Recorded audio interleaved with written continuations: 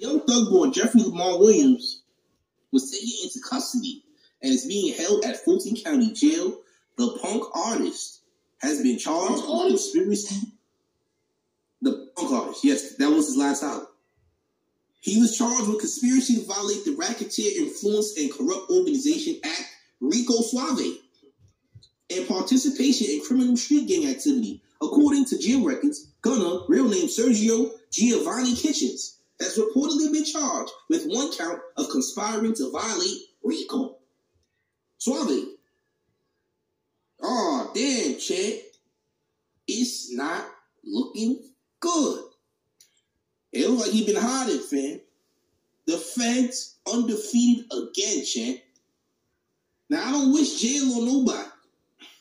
But this nigga Sergio Kitchens is telling, nigga. Sergio Kitchens is going to be making more albums next year, Chad. Hey, look. It's funny that his name is Sergio